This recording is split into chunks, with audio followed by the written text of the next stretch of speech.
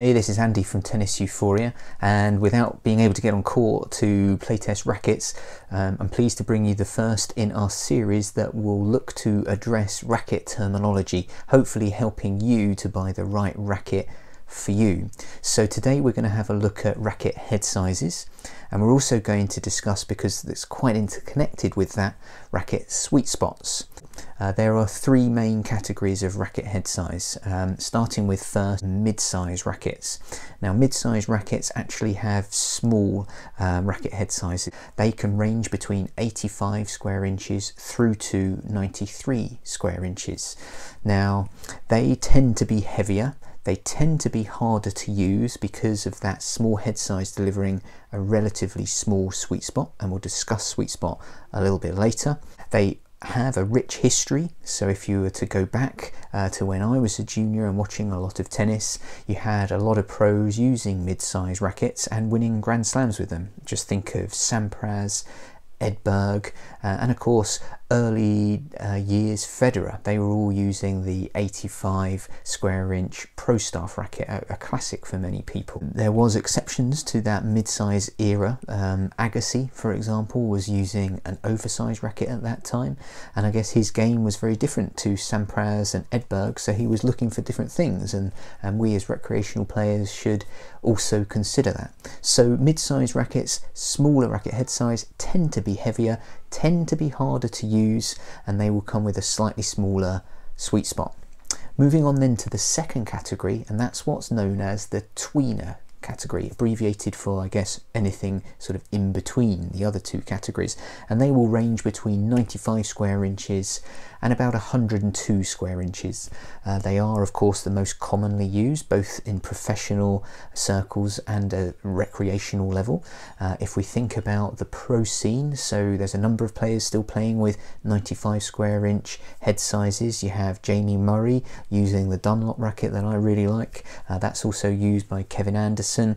You have Shapovalov using the Yonex V-Core 95, and I guess at the range within the tweeners, those 95 square inch rackets will give you a lot of control and a lot of precision, which is what mid-size rackets in theory should deliver you. 98 square inches is probably the most commonly used racket head size, fitting within that tweener range, and they are kind of delivering a little bit of everything. They give you a bit of that precision and control that those smaller head sizes might give you, but they'll also give you a bit more power and spin, which larger head sizes are meant to give you, although I guess around power that's a bit questionable and is something we'll cover in another video. If we think about 98 square inch head sizes, then big on the Pro Tour, I mean, you think of some common rackets. The Wilson Blade is the most commonly used racket on tour, Babolat Pure Strike, also Yonex E-Zone, and there's plenty of examples of pros using 98 square inch head sizes. Dominic Thiem, Nick Kyrgios,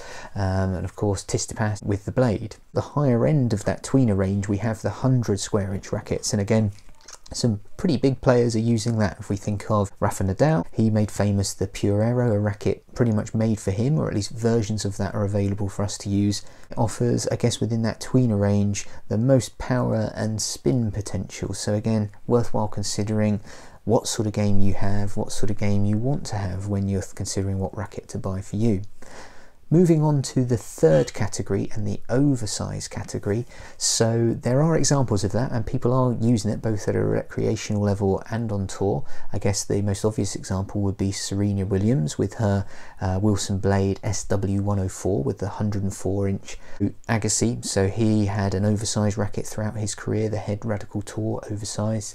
And that, I guess, delivered a lot of what he needed, that extra bit of forgiveness, quite a lot of power, and when he was facing players who had massive serves and big sort of volume potential, he probably needed that forgiveness, that extra sweet spot to win everything that he did. So again, another example of considering where your game is at and then considering what racket within those categories you should look at. Now it's worth remembering that a lot of people try to model their game on pro players, and there's nothing wrong with that, but professional players don't necessarily play with the rackets they're endorsing. Andy Murray, for example, he is endorsing a 98 square inch racket, the Head Radical, where in reality he's using a pro stock racket which is 95 square inches. Djokovic is another example. He's endorsing the Head Speed racket, which is 100 square inches for all of us to buy, but he is in actual fact using a pro stock racket which is heavily customized for him professionally, which has a 95 square inch. They're looking for as much control and precision that they can get while still having some power and spin.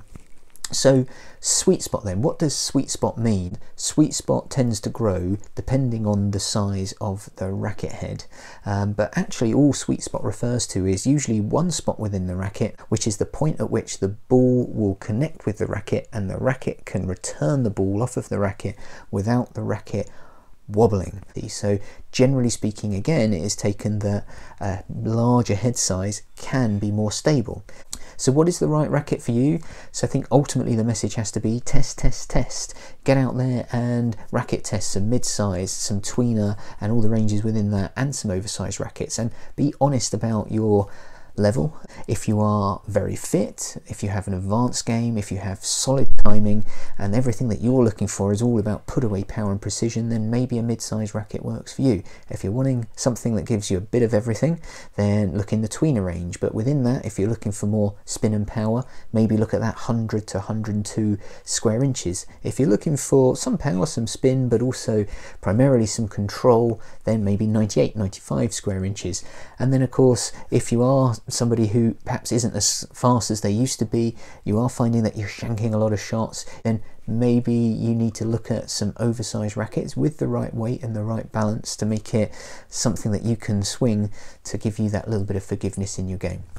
So I hope this video has been useful. Think about liking, subscribing. There'll be plenty more in this series around racket terminology that I ultimately hope will save you some time and money in getting the right racket for you. After all, it's the only tool that we have as tennis players to improve our game. Don't play tennis at the moment. I mean, it's important to stay in, but one thing we can do is think about our game, work on our fitness, and certainly we'll be coming back to you with some fitness videos that you can do at home. Let's all look forward to get back on court when we can.